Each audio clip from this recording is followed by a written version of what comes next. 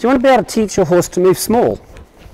You know, so they come out just in an easy trot, an easy canter, not overly expressive. They do have to learn this when they're naturally big movers. Because, again, if you remember that when they come out and they're young, it's like kids, you know, they can get out of bed, run down the stairs, run out the door, and they're naturally supple.